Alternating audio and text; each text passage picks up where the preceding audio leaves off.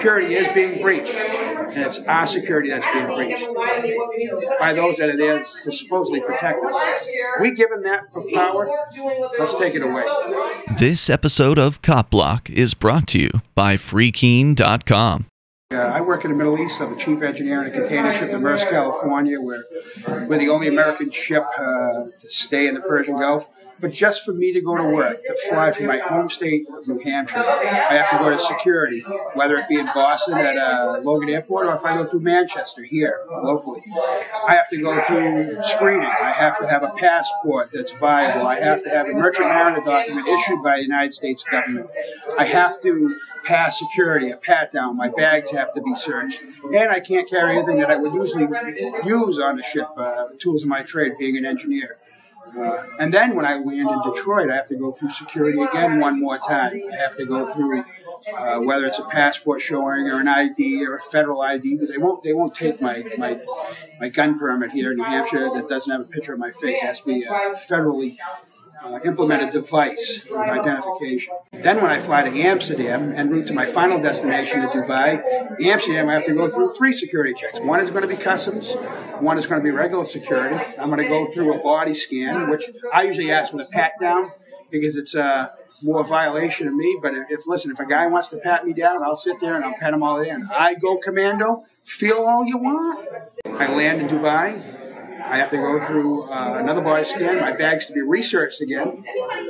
Then I have to go through customs to make sure I have a permit to come into work on a short visa, 72-hour visa, for a seaman, merchant mariner. And then the coup de grace, like I said before, I have to do a retina scan and fingerprints every time I go there. I've been there since 1993. We used to fly and not even have to show ID.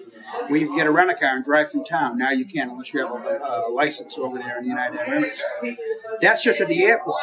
Now once I get my bags, I got to go through my bags being x-rayed again and another security checkpoint.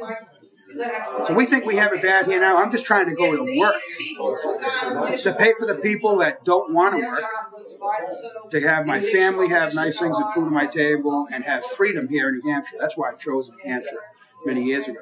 Now, to get to the ship, not only do I have to have my United States passport, I have to have my merchant mariner document, which looks just like a passport with a smart chip.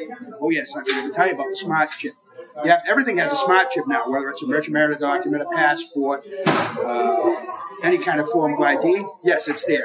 So now I get to the port of Jebel Ali where the ship is coming into retina scan number 2. Bags x-rayed, ID shown, fingerprints. It's digital. You don't get the paint or the ink on your fingers anymore. They have biometrics that you just put your finger on. My question is, what's next? Blood samples? They already know who I am. The retina scan shows that. But they used to only do 1 retina scan. Now it's 2. What's next? Full cavity search? This is just to go to work. So ladies and gentlemen, Big Brother is watching. They're here to take away your freedoms, your liberties. This is your sovereign nation. And we're being violated every day. Look on the highway. So many cameras you see going down the highway. Look at our schools. Our children are being watched. They're being mic'd. Easy Pass, another tracking device. Drones, look what they're doing to toll booths. In any one of our states here in the Republic. When did it get to a point where they tell me that I can't go to work? Or I'm not allowed to go to a different country? Do what you can to make a difference. And then never forget to say thank you to people around you. Say you love your family because you never know. Tomorrow could be the last day on earth. Stand up, be counted, get active.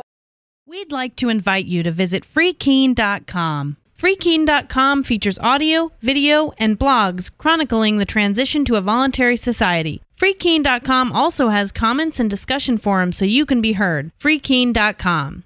I should be in Keene, New Hampshire with the Free Staters.